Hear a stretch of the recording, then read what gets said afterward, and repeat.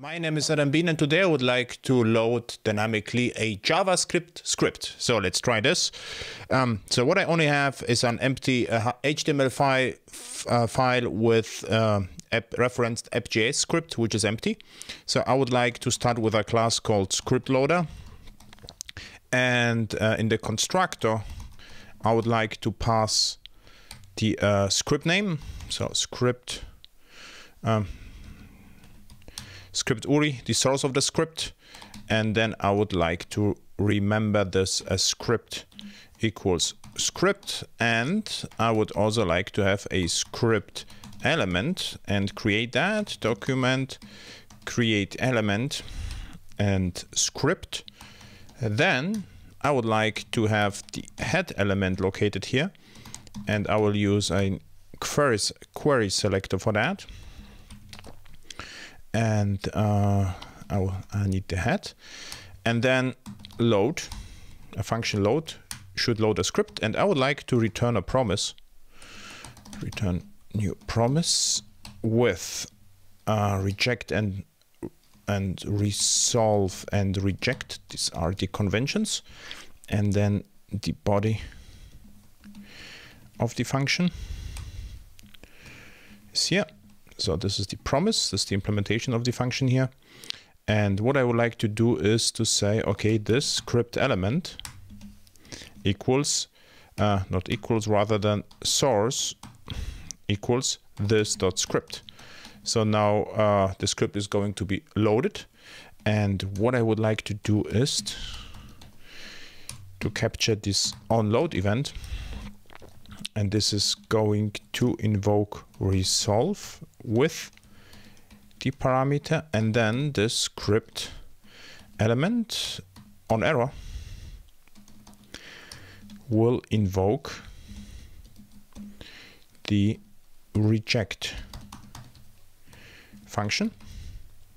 And then finally, in order to make it work, we will have to add the element to the head. So this head append child, and we would like to append the script element. So now let's create a script. Let's call it dynamic, and let's put it hello world, or load it dynamically. So, and now I can just instantiate a class and it should work. So let's try this. New script loader with the name is dynamic.js,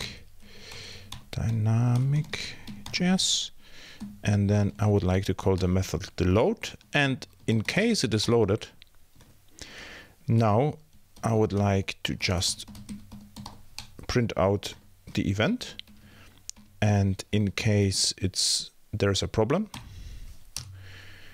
so this is then, and in case of an error, I would like also to print out the error. So let's try this, log error. So, and as you can see, we have now loaded dynamically, which is from the script. So the script was loaded. We have this print output console.log, which is exactly this. This is the event here. And if I just misspell that, you see we get another event. So we can just use the error logger instead. So now it's red. So we have the problem here. And of course, it could be completely dynamic. So to demonstrate you this, I would just add a button and load. And then we can just fetch the button and create on click handler.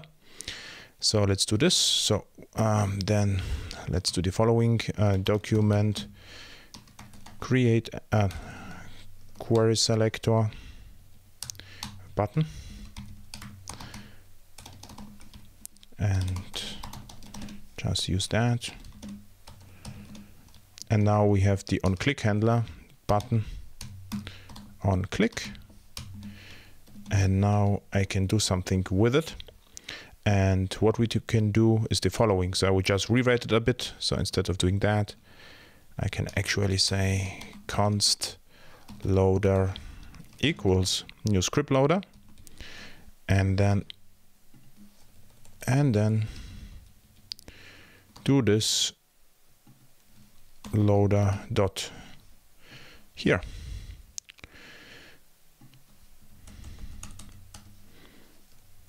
So now nothing happens, but if I push the button, the script is loaded. So loader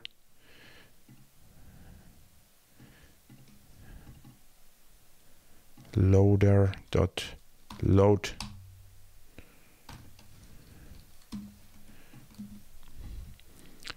and now it works. We get the error because it's misspelled, dynamic, and now it works once. And the interesting part is what happens behind the scenes is the following.